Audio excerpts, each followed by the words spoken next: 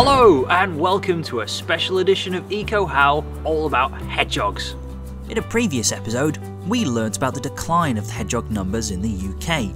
Today, we're going to learn what we can do to help by making our gardens more hedgehog friendly. Let's find out what we can do.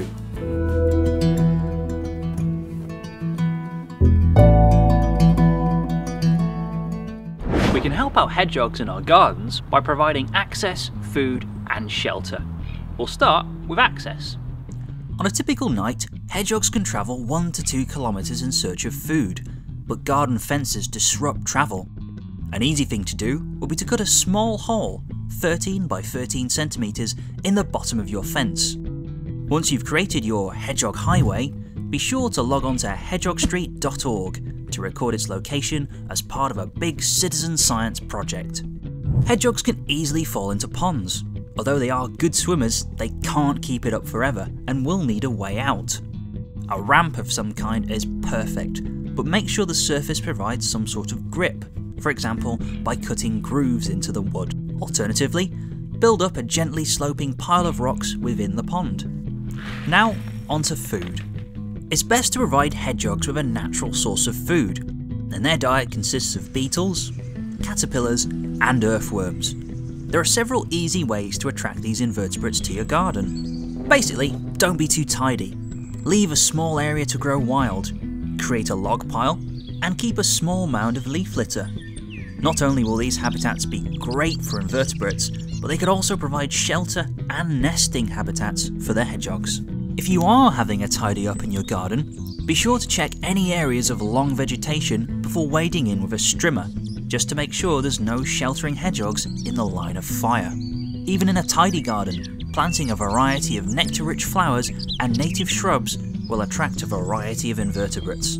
So, you've provided some natural food for hedgehogs, but maybe you'd like a closer look at these incredible creatures by setting up a feeding station. I spoke to hedgehog expert Dr. Tony Burnell, who we met in a previous episode, for some advice. Water, more important in the summer than food actually, but I would obviously encourage people to put food out. So a shallow, heavy dish that they can't tip over for the water. Food-wise, dried mealworms are brilliant, and dried cat biscuits, and you can put them in like an upside-down plastic cat basket. We put a brick on the top and a brick in the entrance so a cat can't come in and rake all the food out, because they're very good at that. And birds won't go in as readily. That's really a good thing. And if you put dried food, you don't have to go washing the dishes every day. Now let's look at shelter. If you've already got a log pile or a wild area, chances are hedgehogs will be able to make their own shelter within that habitat. However, you might want to make a specific hedgehog home. Rather than buying an expensive one from a shop, you can make your own by placing a paving slab over 4 bricks and putting some hay into this shelter. Ideally, it should be situated out of direct sunlight in a sheltered area.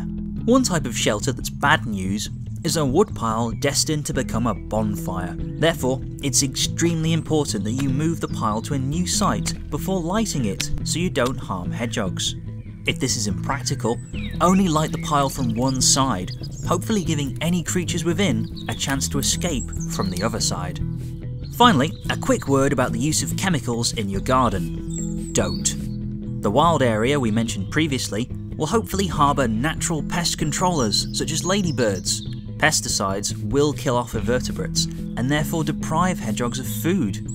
Also, avoid slug pellets, as they are simply another way of introducing poisons into the food chain. I asked hedgehog expert Dr. Tony Burnell what to do if you find what looks like a sick or injured hedgehog. The best thing to do is to phone the main line for the RSPCA, which is 0300 1234 999, and an inspector will come and collect the hedgehog, and if it needs to go to a vet, they'll take it to a vet.